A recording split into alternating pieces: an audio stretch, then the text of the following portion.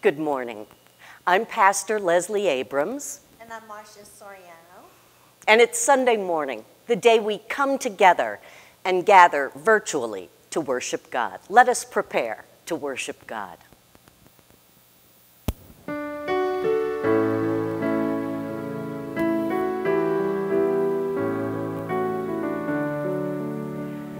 Lord, prepare me to be a sanctuary,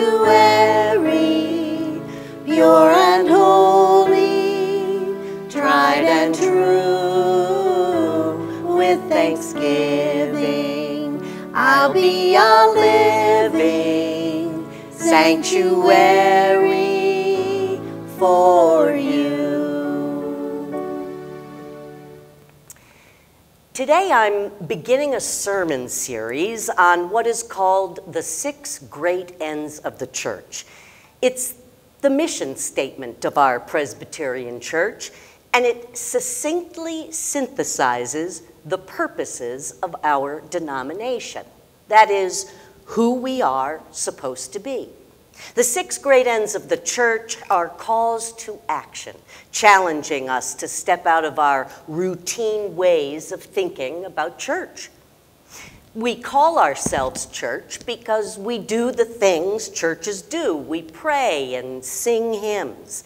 We carry out the sacraments. We hear the word preached, and we offer our gifts for the work of this congregation and the church as a whole. We call ourselves church because we go out into the community and help those in need. We call ourselves church because we share this precious idea called God.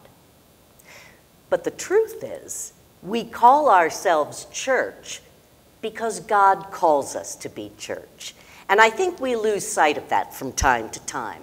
We come to church for lots of different reasons, out of gratitude or hope, out of a need for community or a need to serve, and even out of habit. But what about God's needs? That's where the 6 great ends of the church come in. You won't find them listed in the Bible, but just about every passage in its pages can be linked to one or more of these 6 goals. In Presbytery de Cristo, we recently started using the 6 great ends of the church to help churches thrive, to help them reclaim their identity as church. And it's not about getting more members or increasing the annual budget. It's about remembering what we already know. God has called us for a purpose, and it doesn't have anything to do with potlucks or stewardship campaigns, because the church does not live for itself. It lives for God. Let us hear what God is saying to the church today from Matthew chapter 28, verses 19 through 20. Jesus tells his disciples, "Go therefore and make disciples of all nations, baptizing them in the name of the Father and of the Son and of the Holy Spirit, and teaching them to obey everything that I have commanded you." The first great end of the church is the proclamation of the gospel for the salvation of humanity. That is, evangelism.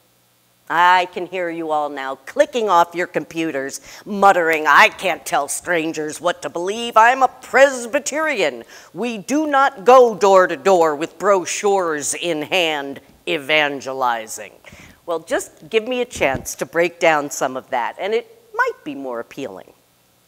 The proclamation of the gospel for the salvation of humanity. We are to proclaim. That is, we're invited to be intentional about sharing what we believe with others. This doesn't mean standing on a street corner and yelling at passersby that their souls will be damned if they don't come to Jesus. It does mean sharing your own story about what faith in God has given you. It might be, my faith community is close and caring, or Or believing in Jesus has given me a moral touchstone for my life. Or I am comforted knowing God loves me. Or even sometimes I'm angry at God and I come to church to work that out. The proclamation of the gospel for the salvation of humanity. We are to proclaim the gospel. That is, we're to share the good news about Jesus. Conventionally, the gospel good news is that Christ died for our sins and then was resurrected, assuring us eternal life. But perhaps your good news is different. Perhaps the teachings of Christ are what resonate for you. Perhaps Jesus has inspired you to give more thought to those in need or those on the margins. You need only share what is authentic for you, not what doctrine says or what your pastor preaches or the Bible verse your grandmother stitched on a needlepoint. The proclamation of the gospel for the salvation of humanity. I gotta say, saving humanity is a pretty big job.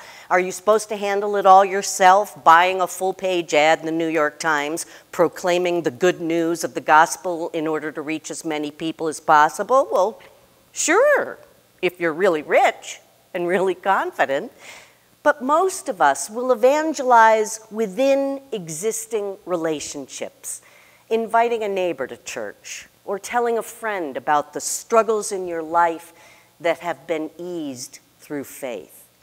Saving humanity is a grassroots project, with each of us doing our bit to get the good word out, each of us doing what we can to bring peace, hope, joy, and love to a broken world. The first great end of the church invites us to practice intentional, authentic, and relational evangelism from the heart, one-to-one, and not by accident. Earlier in the book of Matthew, Jesus tells his disciples, "I am sending you out like sheep among wolves. Therefore, be as shrewd as snakes and as innocent as doves. Be on your guard. You will be handed over to the local councils and be flogged in the synagogues. On my account, you will be brought before governors and kings." And the fact is, in Jesus' time, you could be flogged and jailed and persecuted and eaten by lions if you claimed allegiance to Jesus.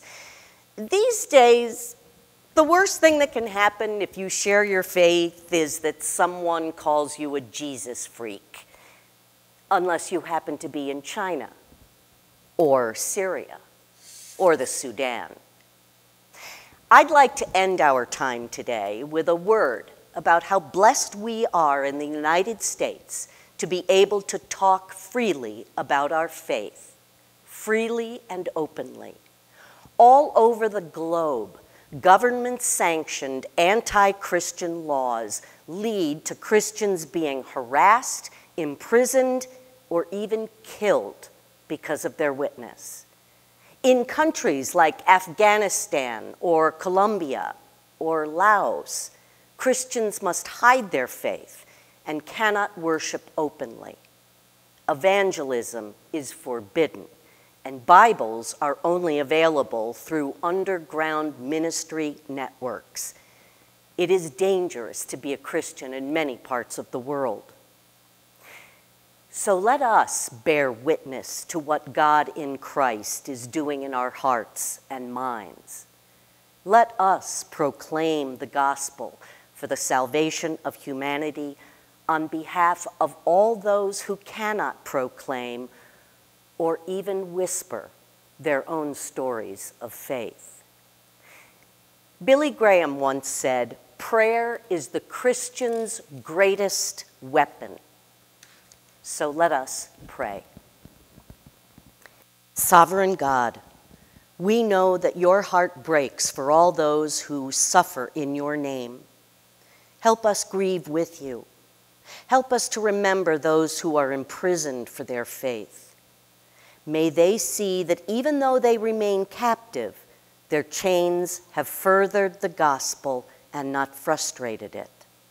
God of comfort, for those who are tortured both in body and mind, give them the grace to endure and comfort them even as they walk through the valley.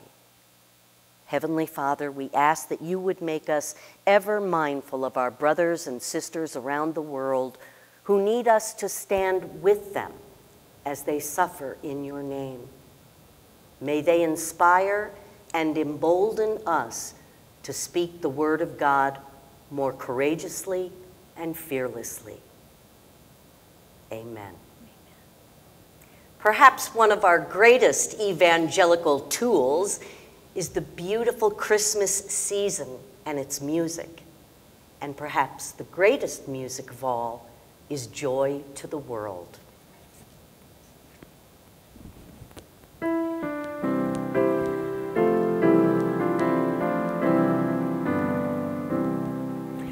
Joy to the world, the Lord is come. Let earth receive her King.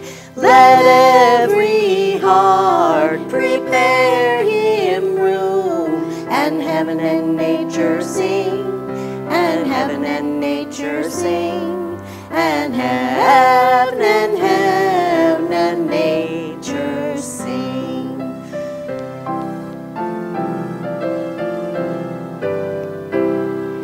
Joy to the world, the Savior reigns. Let us our songs employ, while fields and floods, rocks, hills, and plains repeat the sounding joy, repeat the sounding joy, repeat, repeat the sounding joy.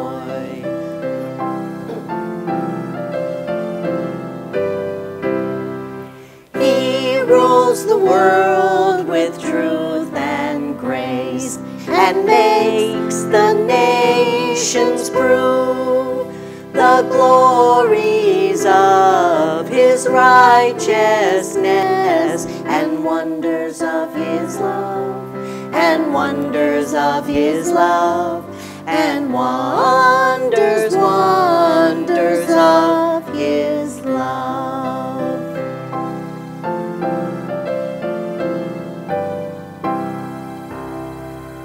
Have a very blessed week.